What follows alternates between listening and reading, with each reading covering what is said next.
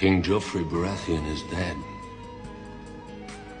Murdered at his own wedding.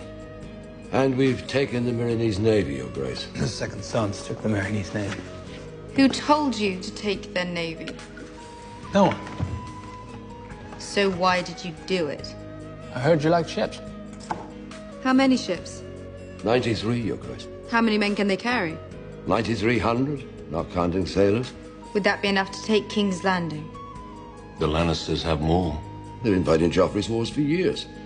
They're tired, dispersed, and now the king is dead. 8,000 unsullied, 2,000 second sons, sailing into Blackwater Bay and storming the gates without warning. It's hard to say. Could be enough. But we're not fighting to make you Queen of King's Landing. 10,000 men can't conquer Westeros.